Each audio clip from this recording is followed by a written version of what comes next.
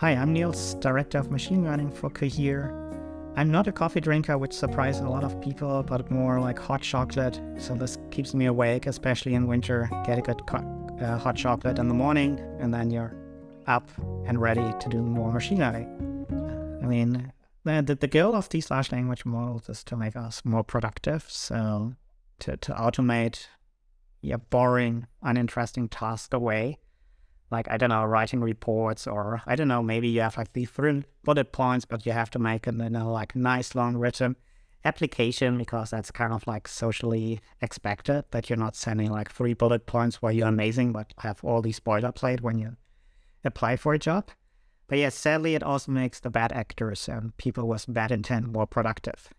And so that's always like a balance we have to find as a society.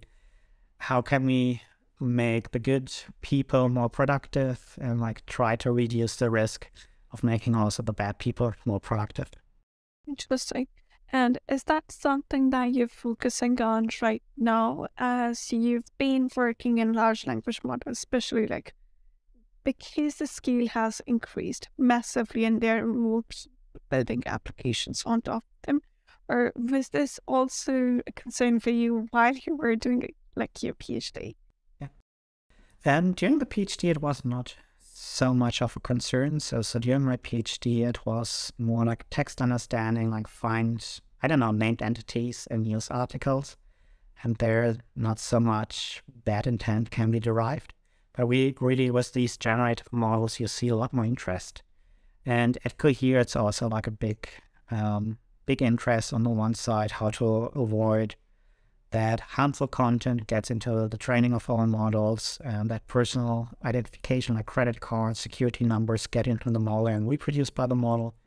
How can we avoid that the model is not being used to like hate speech, producing hate speech, so that you're flooding social media with like generated hate speech? But it's kind of like hard and trade-off, because also security principles, there's a trade-off. So for example, people want like data privacy, so they don't want that model providers spy on how are they using the models, but what use cases and what text do they produce with it, because it can also have like sensitive information in it. But if you ensure like these privacy, you cannot find like bad actors that's creating like a phishing attack and try to mail 1 million users, 10 million users with like really personalized spam to do like phishing and try to get like credit cards from it. So you have to do the trade-off, like either you respect the privacy of the users, and then you can't avoid like the bad actors, or you say, okay, you are more light on privacy, and then you can prevent better like these, or identify these bad actors that try to misuse the models. And so it's from a society perspective and regulation perspective, it will be interesting how to deal with it, like how to go forward. Also from a society perspective, how do we need to evolve? Like with every technology, there was like misuse, like when email came up, spam came up, so true. which you didn't know from like classical written letters. But yeah, people evolved. No, okay, yeah, I should not trust like every email I get. So if I get like an email, presumably from my bank, claiming, hey, please enter your password here, we hopefully learned as humans to not trust it. And then we just need to also evolve and see, okay, what can we trust and what can't we trust, and what like new trust measures we can implement. Yeah. Dude, so there's something else I wanted to ask you about, because you basically were hanging out in academia for a while, and then you moved on to industry. And what made you want to take the plunge into the industry and start getting your hands wet, like trying to make money with machine learning as opposed to trying to write papers about machine learning? Yes, so I love building stuff. So that's what I did for 20 years. Early on, be like a really big contributor, even like 20 years ago, for open source community. Maintain and manage and set up so many open source projects.